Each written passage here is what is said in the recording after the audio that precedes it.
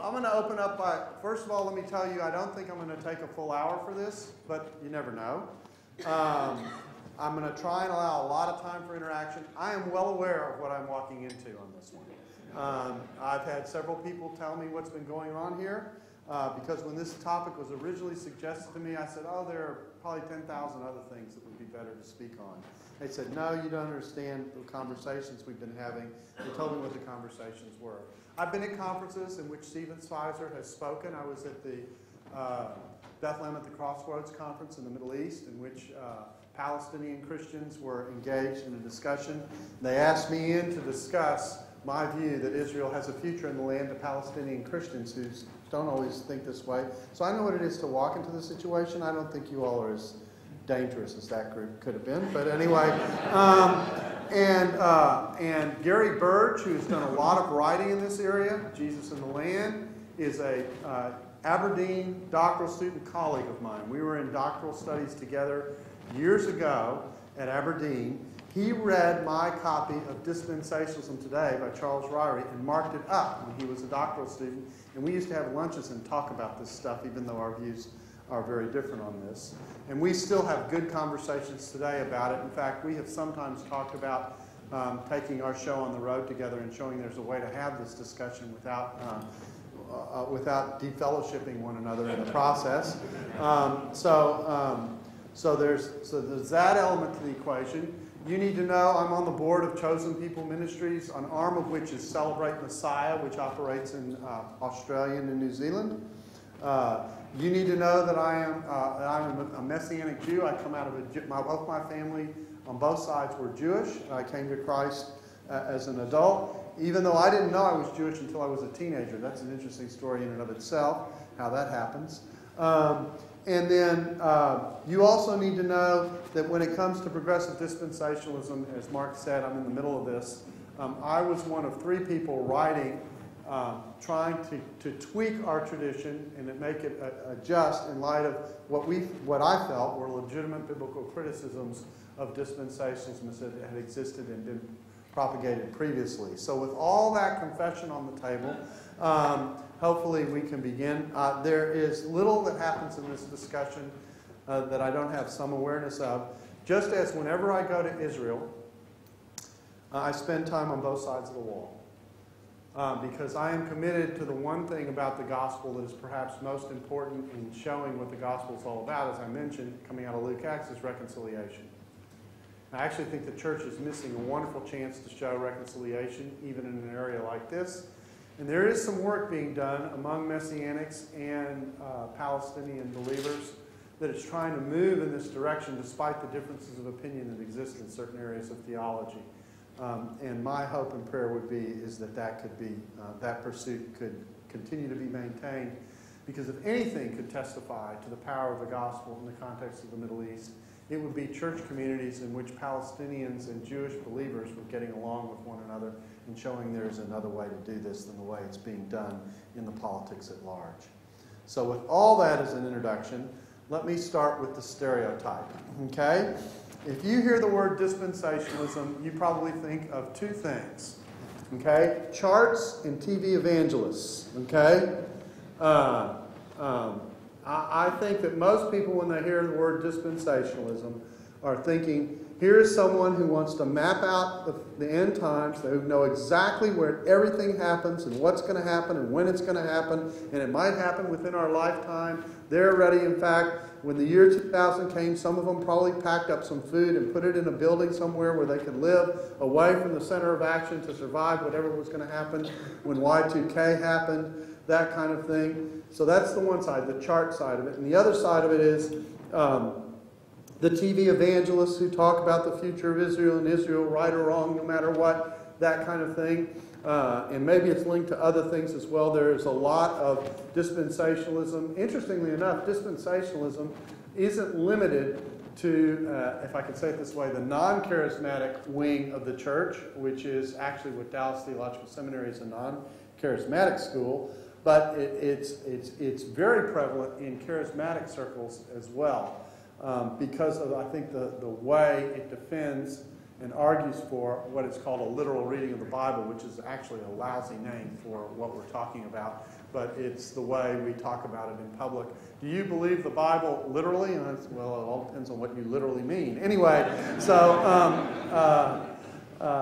you know, we recognize that there are metaphors in the text and there are things going on, but that what is being claimed is a consistent hermeneutic that takes the Old Testament and doesn't redefine it by what's happening in the New Testament, and I'll have to flesh that out as I talk.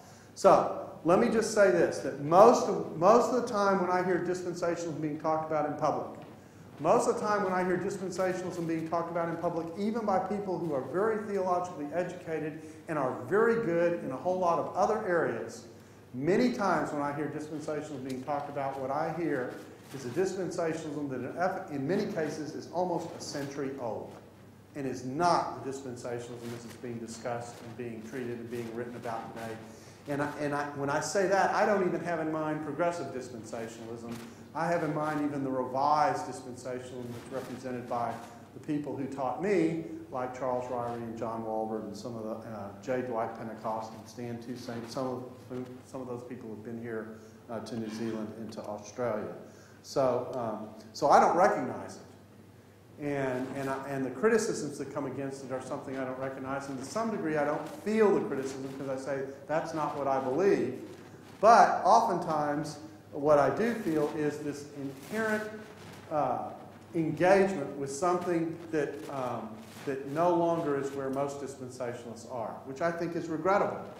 Because I think we ought to know each other well enough and better enough to be up to date on what it is we're thinking. And the reason I do something like this is in the hopes of helping you with that. Whether you agree or disagree with me, at least let's agree to disagree about what I believe, okay, rather than something I don't. So with that in mind, I press ahead. Hopefully, may the stereotype rest in peace. Okay, now, the reality. The reality is that dispensationalism at its core, in my judgment, is about the administrative program of God. Okay? It's not about the future, although it entails the future. It's about the administrative program of God. A dispensation is simply a Latin word for a Greek word, oikonomia. And oikonomia is where we get our word economy from. It has to do with a structure or an arrangement of things. So, Charles Ryrie used to say, although Reformed people didn't like this, Charles Ryrie used to say, everyone is a dispensationalist. It's just a matter of what degree. Anyone who doesn't take a sacrifice to church is a dispensationalist. Anyone who worships on a Sunday and not a Saturday is a dispensationalist. Why? Because the program or the economy of God changed, and with that change, certain practices that used to be regular were no longer regular. That's what a dispensational shift and a dispensation is. Everyone accepts the difference between the old dispensation, what we call the period of the Old Testament, and the new dispensation, what came with Christ. Everyone recognizes something happened there. So then the question is the degree to which this happened. Historically, what dispensationalists have held and what dispensationalists have emphasized is discontinuity, particularly the idea that the church is not Israel and Israel is not the church. That's the real... If you want to know a Reformed person vis-a-vis a dispensationalist person, and this is a risk being an oversimplification, but I think it's basically fair.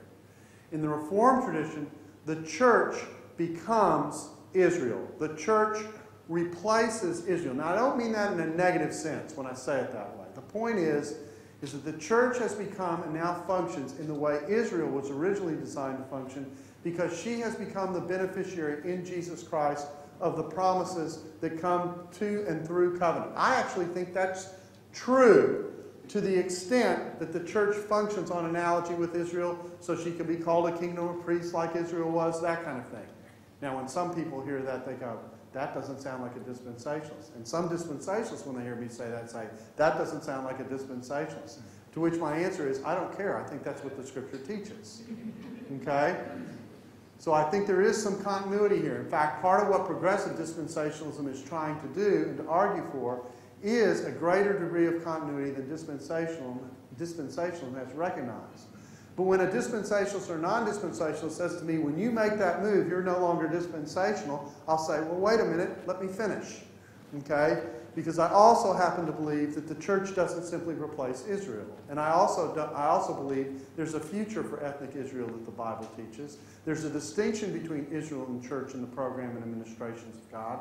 And it shows itself in the way the program in Israel is talked about in Scripture. Now, when a dispensationalist hears that, they go, amen. When a Reformed person hears that, they go, oh no. So we end up, that's where the discussion is.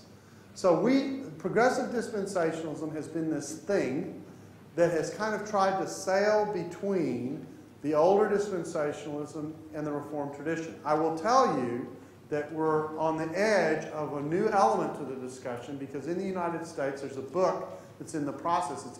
It may be just out or about to be released by Crossway called Covenant and Kingdom.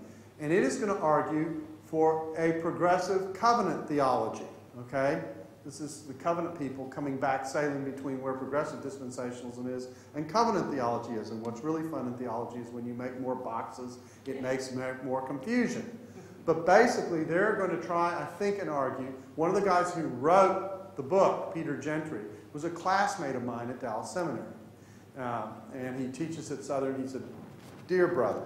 And I think he's going to try and argue there are some things on discontinuity where dispensationalism has it right, and there are some things on continuity where Reform has it right, and he doesn't think we've come far enough.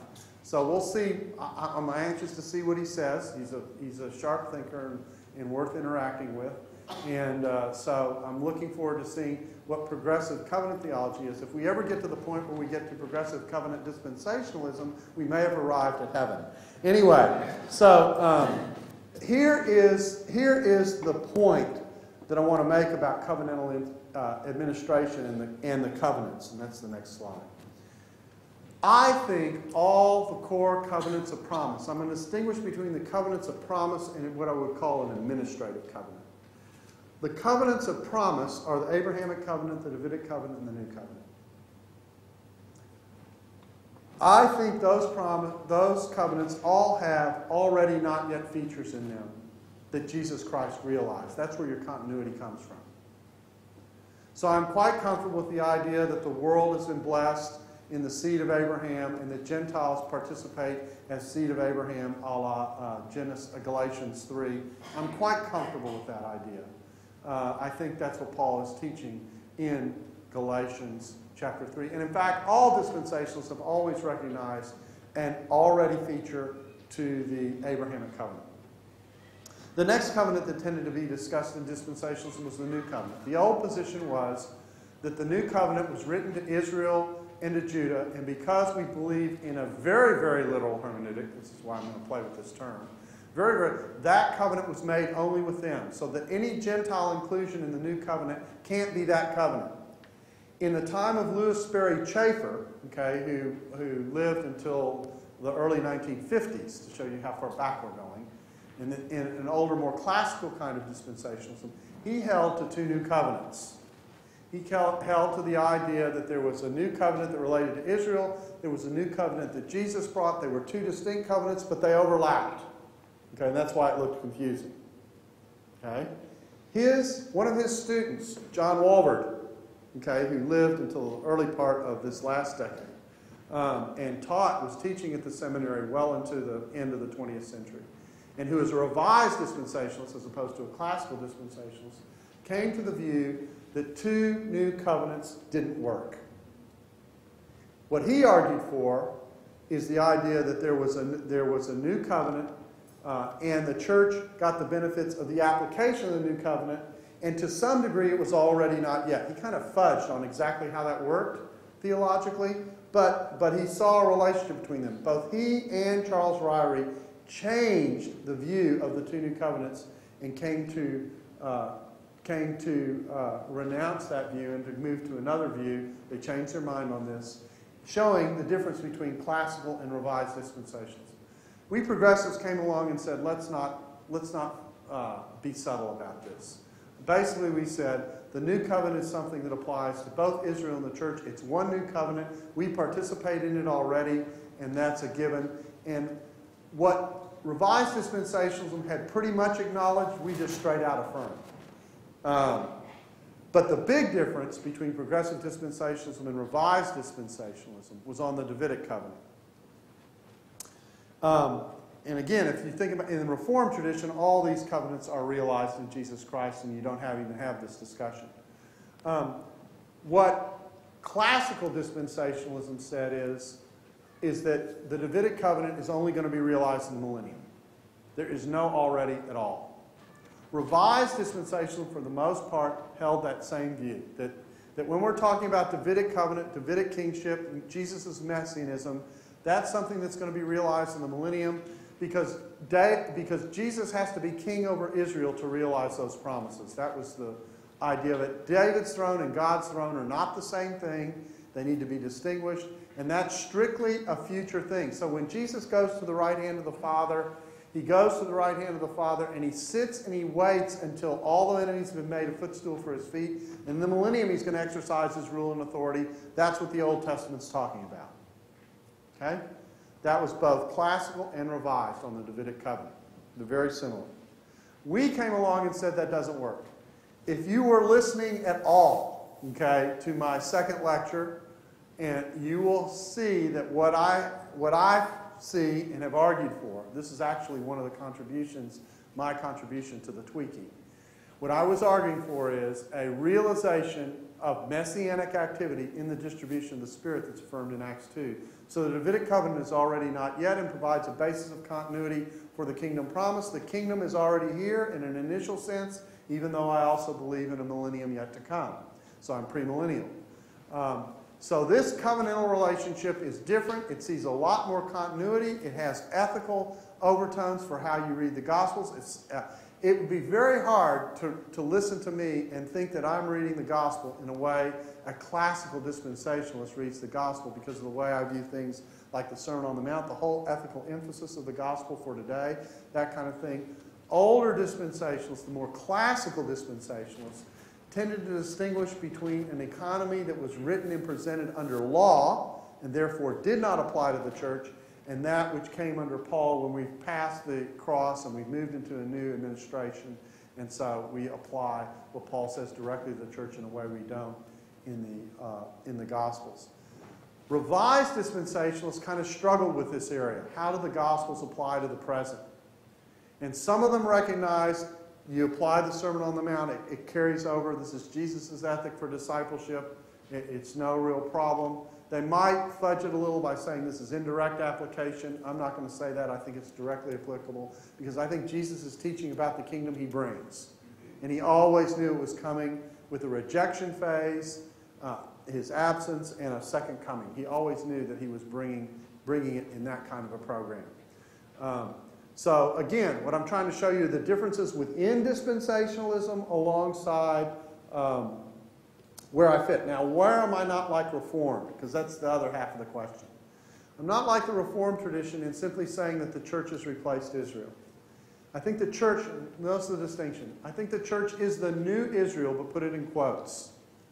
It functions as Israel was called to function in her time and in her period. And it has the roles that Israel had at that time, but not in a way in which it permanently replaces ethnic Israel. What's going to happen, in my view, is that there's going to be a huge response of ethnic Israel at the end that actually is going to put Israel in the millennium. Okay? I distinguish at one level structurally between the church, Israel, and the millennium as structures. Let me explain the difference. Israel is a national structure based largely in ethnicity, although there are possibilities for proselytes, but basically it's an ethnic national category. The church is a transnational entity that operates in the midst of Jesus' absence. The church is the body of Christ representing his presence in the midst of his absence. Okay? There will come a time in which Jesus will come back physically and will rule directly. My remark about what the millennium is going to be like is no one's going to debate who the Pope is in the millennium. Okay? So when he comes back, Jesus is going to rule. He's going to be running things for the people of God. And so he will be Pope Jesus the First. So he will be running things. And there'll be no debate. And that structure with Jesus present, operating directly, is a different structure. It's a different organization. It's a different arrangement than a community that functions in his absence only through the presence of the Spirit. So I distinguish Israel, church, and millennium. And I see a role for ethnic Israel as she embraces Christ before his return and feeds into what the millennium is going to be. So, even though the church and Israel overlap in such a way that they function, and you can call the church spiritual Israel, and all the descriptions that you apply to Israel can apply to the church, and even though I think whether you're a Gentile or Jew, you will always be a Christian because you will come into the community that's operating at whatever time you believe through Christ, at least from the cross on, that millennial structure is something different than what the church is and what Israel was. The kingdom program overlaps between the church and the millennium. Actually, it extends also into the new heaven and the new earth, which is yet another period. So the way I'm different than the Reformed tradition is this role for Israel and the way I see the structures and define the structures of Israel, church, and millennium. Now, just to confuse you even more, okay, I see a unity soteriologically in the fact that Jews and Gentiles, if they believe in this age, are all members of the church, are all Christians, and have an equality with one another. That's a continuity category when we're talking soteriologically. But when we're talking structurally, there's a distinction between the church, the kingdom, and what Israel was. Okay? So it all depends on what axis you're on. Okay? Which angle you're looking at things out, whether you have a continuity or a discontinuity. This is, another way to say it is, it's a both-and way of dealing with this question rather than an either-or. Right? Do I have to choose between a future for Israel and the church replacing Israel? The answer is, well, no, not really. What you're saying is there's a role for ethnic Israel in the program of God that's ongoing, and there also is a role for the church that is ongoing, but they both fold into the millennium. Okay? And that's how you get there. Okay, now that was probably confusing, but that's why I'm going to allow time for questions, because questions always lead to confusion. Questions always help to deal with confusion. Let me talk about the law. Okay, the one covenant that I didn't mention in talking about the covenants of promise is what I have just labeled the covenant of management, or a pedagogue covenant, if I can say it that way. That's the Mosaic covenant. It's the covenant that comes alongside the Abrahamic covenant until the Messiah comes. And I think the picture for this is Galatians 3. And here's my point. This will show you another difference within the tradition of dispensationalism. Sometimes you'll hear the idea or the model presented that what happened is that the church is a parenthesis in the program of God. Okay? The church is a parenthesis in the program of God. And the model goes like this. Jesus offers the kingdom to Israel. Israel rejects the program. In its place comes the church. And the church operates until Israel comes back into the program when she believes at the end. The church is the parenthesis. Now, I don't hold to this, but I understand why people hold it. Let me try and explain it to you this way. In the Old Testament, when we have the career of Messiah, we have both his offering of salvation and we have his coming in judgment. That's all put together in a tight package in the Old Testament. You see, when it gets described, Isaiah 61, 1 and 2 is an example. You see the declaration of the year of Jubilee and the declaration of the vengeance of the Lord all in the same passage. When you pull that apart into two comings, which is what happens with Jesus' coming, you see he redeems now, okay, but he's going to judge later. When you do that, you get a gap. That gap looks like a parenthesis or an addition, something else. It's a fresh revelation on what you had when these two things were discussed on top of one another.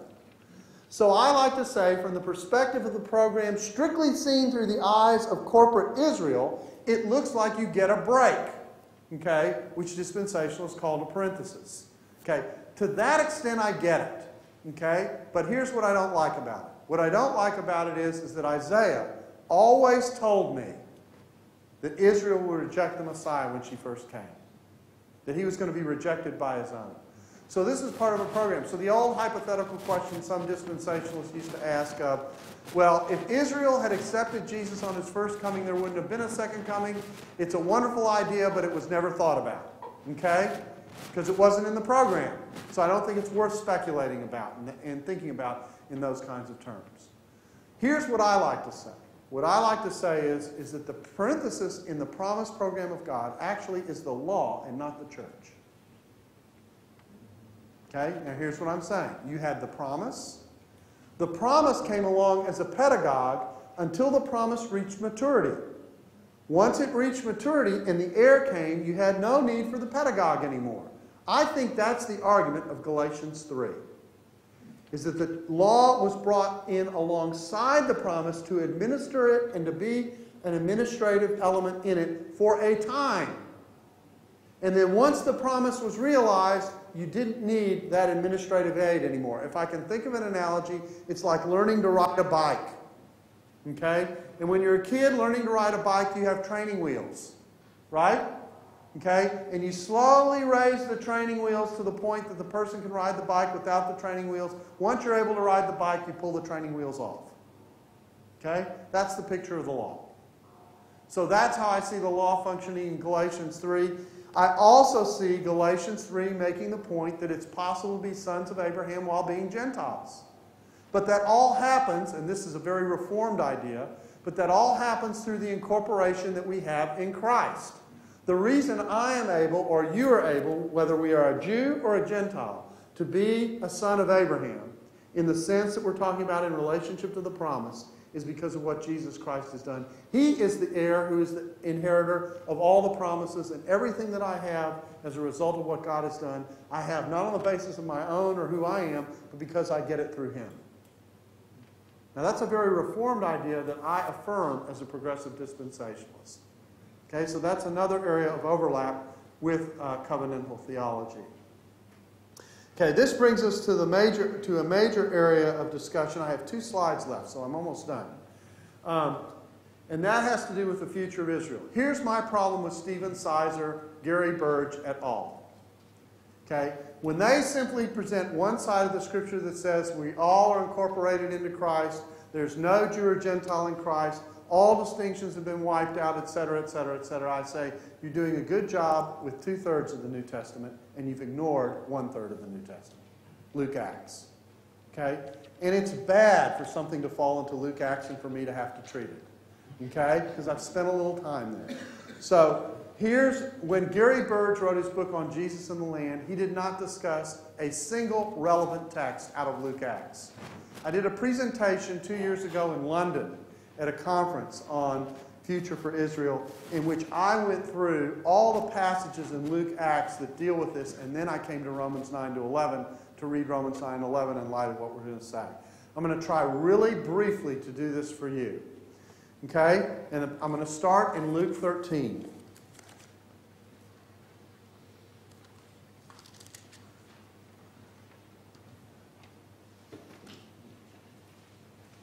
In Luke 13, Jesus is in the process of declaring the judgment on Israel for her rejecting the Messiah. She is in covenantal unfaithfulness, in corporate covenantal unfaithfulness. Verse 34 of chapter 13. O Jerusalem, Jerusalem, killing the prophets and stoning those who are sent to you. How often would I have gathered your children together as a hen gathers her brood under her wings, and you would not? Behold, your house is forsaken. I tell you, you will not see me until you say, blessed is he who comes in the name of the Lord. Okay, that's step 1. Now, let's stop and think for a second. If the passage had said this, I might be a covenantal theologian. Behold, your house is forsaken, and I tell you, you will not see me, period. But that isn't what the text says. The text says, until you say, blessed is he who comes in the name of the Lord. Okay? So this judgment on Israel has a time period attached to it. It's holding out the possibility that Israel may, as a corporate entity, come to the point of saying, blessed is he who comes in the name of the Lord. Now, some people say, well, wasn't that realized when Jesus came into Jerusalem? After all, the disciples, when he came in, said, "Blessed is he who comes in the name of the Lord." But think about the entry into Jerusalem as is portrayed in Luke. Jesus comes in, the disciples say, "Blessed is he who comes into the name of the Lord." But the Pharisees stop and say, "Tell your disciples to stop saying that." Not only that, just slightly later in 1941 to 44, there's a prediction of the fact that Jerusalem's going to be judged because she's missed the time of her messianic visitation. So the point is, the disciples put on offer the opportunity to be responsive to Jesus as corporate Israel, but the leadership rejected it and the city rejected it. No one came out to Jesus and escorted him to the town and said, "Welcome, you are our king." In fact, Jesus had to say to the Pharisees, "If I tell the disciples to be quiet, these stones will cry out." In Scripture, when creation speaks, we're supposed to listen. Or there's the threat of creation speaking, we're supposed to listen. So there's an until here, and even though Luke 19 in the entry offered an opportunity for this to happen, it was not received at that time. So it's still in place.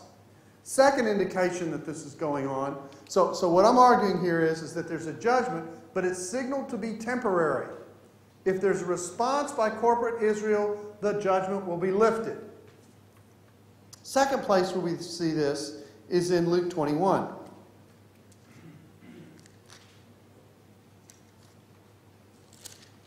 In Luke 21, we're in the Olivet Discourse. Now, the Olivet Discourse in Luke is not identified with Olivet, first of all.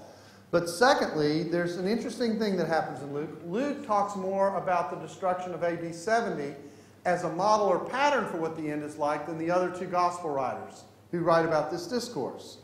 And in the midst of it, he says some pretty interesting things, starting in 21:20. "But when you see Jerusalem surrounded by armies, then know that its desolation has come near." That's Jerusalem's desolation. In Matthew and in Mark, where we get this desolation, we have reference to the abomination of desolation, or the abomination of desolation that you can read about in the book of Daniel. The first comes from Mark and the second comes from Matthew.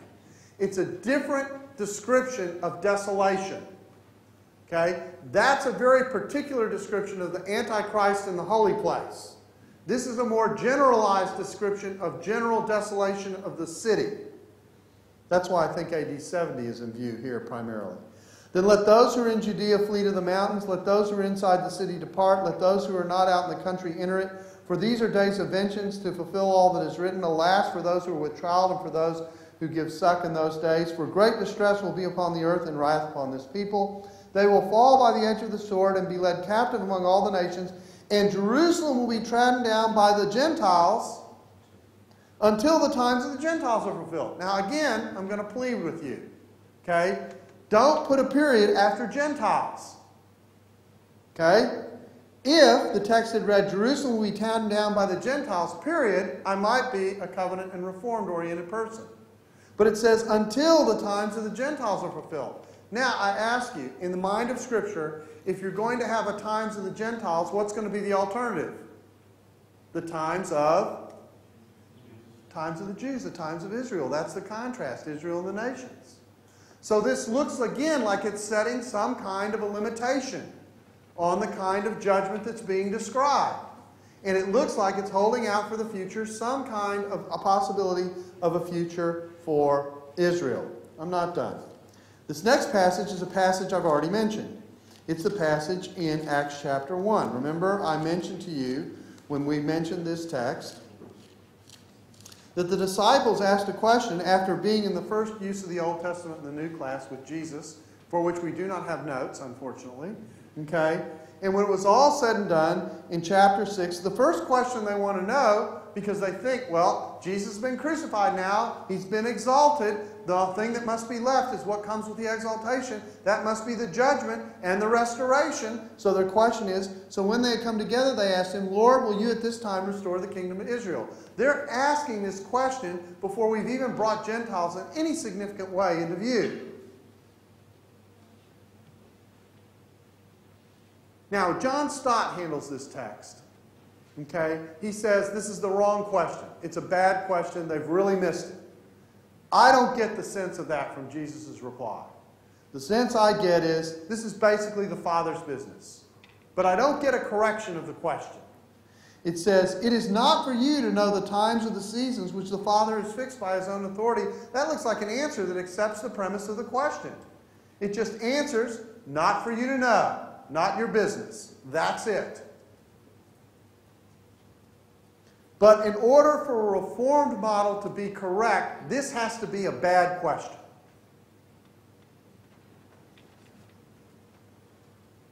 Okay, because Israel has to be redefined. But Israel can't be redefined when this question is being asked, okay, because we haven't gotten to the point where Gentiles are included in a significant way. So I think it's a good question. It's just deferred. It's not your business to know. Okay? And then it goes on to talk about the mission. This, I think, prioritizes how we think about eschatology, and I talked about that in the last lecture, about how I think that works. So what I'm saying now comes alongside what I said earlier. My whole point is the disciples still believe in a restoration of Israel when they have had 40 days to talk with the Lord about God's program. They know a little bit about it when they ask this question, and this is the question they ask, and there's no signal, real signal, that they've missed it. The last piece in the equation from Acts comes in Acts chapter 3, and I've covered this one already too, but I just want to reaffirm the way it fits. Acts chapter 3, in part, is actually Peter's exposition of what he learned in light of what Jesus said in Acts chapter 1. And what Peter says is this, verse 19 of chapter 3. "Repent therefore and turn again, that your sins may be blotted out, that times of refreshing may come from the presence of the Lord." Times of refreshing is a very good Old Testament phrase. Not only is times of refreshing a very good Old Testament phrase, but what he says next. "And he may send the Christ appointed for you, who heaven must receive until the time for the establishing of all things," is the way some translations read, but you could very easily translate this, "the time of the restoration of all things." This is restoration language, also coming out of the Old Testament. "That all that God spoke by the mouths of the prophets of old." Here's my point. If you want to know what Jesus is going to do in the future when he comes back, you already have it recorded for you in the Hebrew Scriptures. And Israel, and a future for Israel, is everywhere in those texts. So whatever you do with Israel, including Gentiles as a part of spiritual Israel, which you might be able to do on the basis of progressive revelation, what it won't allow you to do is to pull out the ethnic Israel that's a part of that. Okay? That's a very, very important point. That's why I object to replacement theology. I reject a replacement theology because even though it adds in something that's there, it replaces it with something that shouldn't be replaced. Okay? I don't have a problem with the idea of saying Gentiles have come in alongside Israel to be blessed. They're fully blessed in Christ. They're fully incorporated with Christ. They're equal to the Jews. Just don't take the Jews out of the mix. Why? Because in the end, the point that's going to be made to the world is that God has reconciled both Jew and Gentile to one another. There got to be enough Jews there to be reconciled. Okay? Or else the testimony is lost.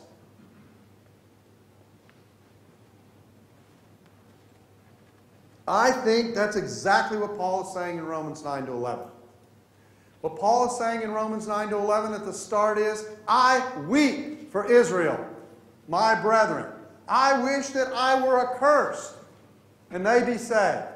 Now, when he introduces Romans 9 to 11, he cannot be talking about responding Gentiles when he says that. That's impossible. He wouldn't want to be accursed for people who've already believed. That makes no sense. A little passion coming out. So the topic of Israel in Romans 9 to 11 is ethnic Israel. Now he does go on to say, not everyone who's Israel is Israel. Why? Because there are some Jews who have believed and a lot of Jews who haven't. So what does he talk about in chapter 10? He talks about a remnant. He talks about a remnant. A remnant of Jews. In fact, I think the remnant is the bridge and continuity between the old era and the new that keeps the program of God on a continuity track. Because the remnant saints complete the promises for the original recipients for whom it was intended, even though other recipients are added in as the program progresses. So when he comes to the end and he's shaking his finger at the Gentiles, don't get arrogant. Chapter 11.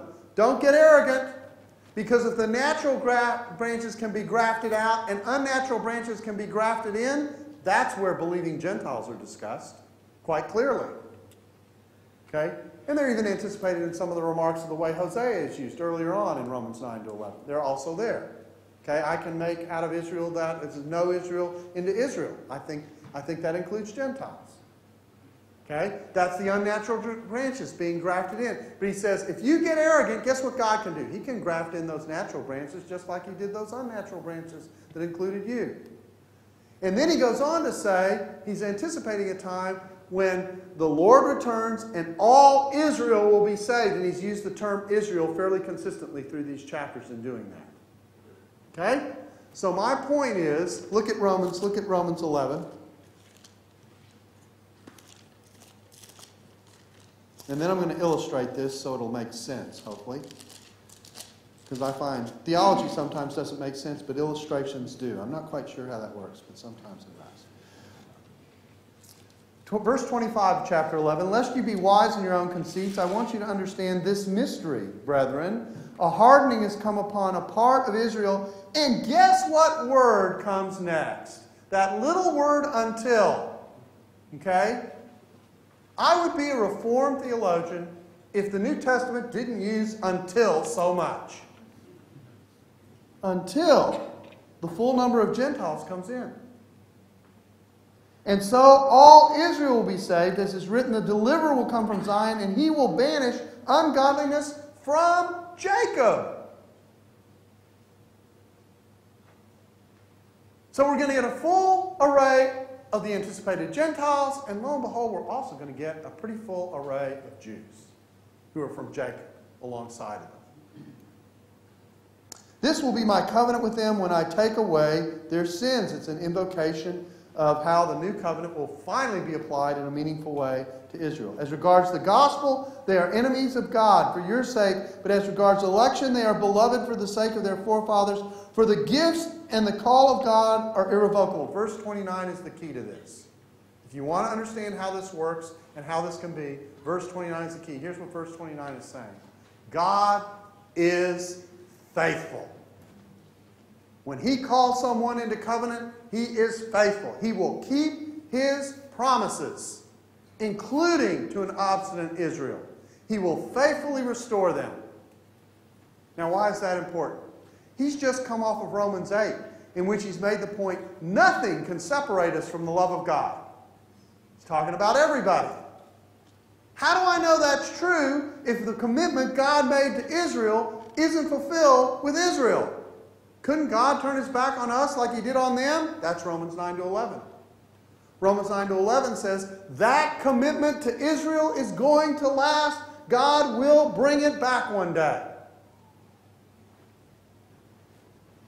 So the gifts and the call of God are irrevocable. If he commits himself to covenant, he has committed himself in covenant to the people he made the covenant with, even if he expands that covenant later to include others who weren't originally in it. You don't lose the originals when you get the expansion. That's why I'm against replacement theology.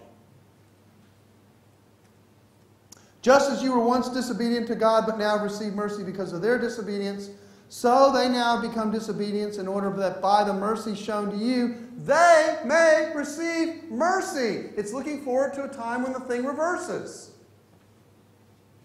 For God has consigned all men to disobedience that he may have mercy upon all. And then he praises the depths and the riches of God. Let me give you an illustration of what this is like. Let's assume that you're going to seminary, and let's assume that a seminary education is expensive. Okay? All right? Let's assume that seminary... And so I say to you, because I'm wealthy, and I say to you, because I really like you and I think you have potential for ministry, I'm going to support you in your ministry. And you're single when I say this. Okay? You're a single person. So you go to seminary and you dive into the books and you start to study. And while you're in seminary, you meet the love of your life. Okay? So you're not only a theologian, you're a happy person. Okay? All right? And so you're happy. And it goes along and you fall in love and met the one whom God has sent from before the foundations of the world. I mean, you make this as Calvinist as you want, okay? This is good. All right? And so you get married. Now you come to me and you say, you said you would support me in seminary. But what I did not make clear to you when I initially made this commitment is, what was the nature of that commitment? Was it to you personally, just you, or was it also to the spouse who has now become attached to you? You don't know the answer to my question until I write the check. Do I write the check for your tuition? Do I write the check for your books? Do I write the check for your tuition and books and your living expenses? Okay? All of a sudden, the spouse who became connected to you because you had a promise, okay, all of a sudden the spouse becomes a beneficiary if I write the expense for the living. So I expand the scope of the promise, but that doesn't mean I've lost the original beneficiary. Okay? I'm thinking the scriptures work like that when you think about them comprehensively. There's a commitment made to Israel, and for now, the analogy doesn't quite work because of the time frame, but for now, the spouse is getting the amount of the benefits because of the connection that comes in through Christ. Okay? Actually, the commitment's made to Christ. Christ comes commitment, and you have a child. Okay, let's just have fun with the illustration. You have a child. Am I still writing? I'm only writing a check for just the husband. I'm only writing a check for the husband and the wife. I'm now writing a check for the husband and the wife and the children. Let's say you're prolific. Okay? All right? Okay, you have many children. Okay? I'm writing the check for the spouse. I'm writing the check for the husband only. I'm writing the check for this brood that you now are raising. Okay? The promise can expand in all kinds of directions, but that doesn't mean, even let's say the first guy walks away from his ministry for a time, and I've been supporting you. He walks away from his ministry, but the spouse is still faithful. The children are still in the family. Do I stop supporting him, or because I've come into this relationship where I've connected to the spouse, I now write a check, and I write a check to the spouse and to the children, even though the husband has walked away? And let's say, miracle of miracles, the husband comes back. Now I write a check for the whole group. That's the picture. God has made a commitment, and what he is predicting is that even though they are away for a time. They are away until she says, blessed is he who comes in the name of the Lord. Until the times of the Gentiles are fulfilled. Until the fullness of the Gentiles comes in. That suggests a limitation and a shift administratively, a dispensational shift in the program of God. I don't have this on a slide, but I need to comment on it before I go to the last slide, and it's this. If you ask me why I believe in a millennium, I believe in a millennium because I think the Old Testament teaches both an intermediate kingdom of God that's on this earth that completes this earth's history, as well as a new heaven and a new earth. A consummation that comes in two stages. I also believe in a millennium because of a problem that I have in Revelation 20 with the idea that the number is just a metaphor. Okay, let me just read this to you this way and hope that it makes the point. Revelation chapter 20, verses 4 and following. Well, let me start in verse 1. Okay, everywhere where I see 1,000 years, I'm going to read metaphor. Okay? And the reason I'm going to do that is to make the point of how often 1,000 years is said in these handful of verses. Because I think if it were a metaphor, you wouldn't say it as much as it's being said. But just follow with me. Okay, buy in here. Verse 1. Then I saw an angel coming down from heaven, holding in his hand the key of the bottomless pit and a great chain. And he seized the dragon, that ancient serpent, who is the devil, and Satan bound him for a metaphor. And he threw him into the pit and shut it up and sealed it over him, that he should deceive the nations no more, till the metaphor was ended. And after that he must be loosed for a little while. I saw thrones, and seated on them were those to whom judgment was committed. I saw the souls of those who had been beheaded for their testimony to Jesus and the word of God, and they had been marked for worship of the beast and its image, and had not received its mark on their heads, on the forehead or their heads. And they came to life and reigned with Christ a metaphor. Then he rested the dead, came to life until the metaphor was ended. This is the first resurrection. Blessed and holy is he who shares in the first resurrection. Over the second resurrection they have no power, but they shall be priests of God and of Christ, and they shall reign with him, a metaphor. And when the metaphor is ended, Satan will be loosed from his prison. Look at how often that figure appears in the space of those verses, and then put this little additional factor in the background. This is apocalyptic literature. Apocalyptic literature is about theodicy. Theodicy is the question of how God deals with the problem of evil and injustice. One of the ways Apocalypse deals with the issue of theodicy and injustice is to say God has a calendar of events that are going to unfold. He has a program and a plan that you can trust in, even though it hasn't happened yet. When I think of a calendar, I don't think of a metaphor.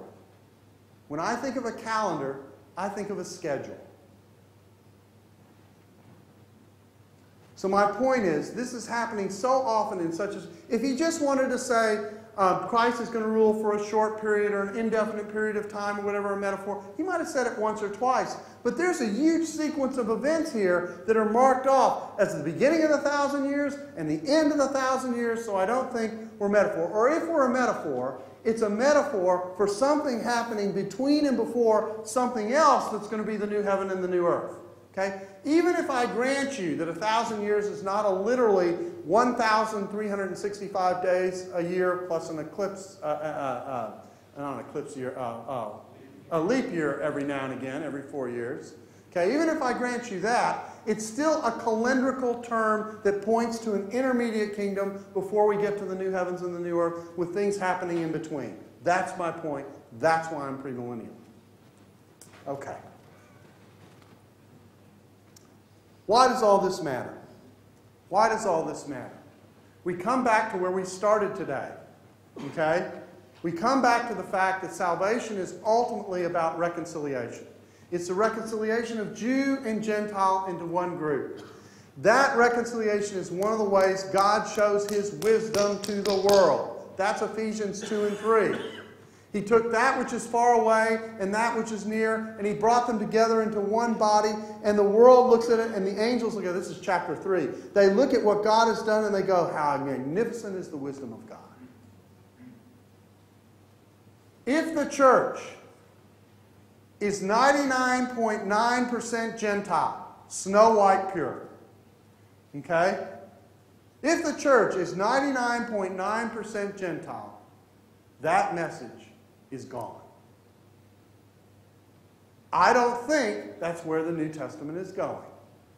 The New Testament is going to a place in which Jew and Gentile, in which the nations and the people are wrapped together in a new community of God that God has brought together, and we see this reconciliation where they get along with one another where before they didn't, along with all kinds of other nations, and we go, only God could do that in Jesus Christ. And so it matters because two things are at stake. Not just reconciliation, but the other reason it matters is that the faithfulness of God in the call and gifts of God being irrevocable is also at stake. And if there's one thing that the Word of God teaches, it's this. If God promises something and His Word is staked on it, He will do it, no matter how unbelievable it sounds.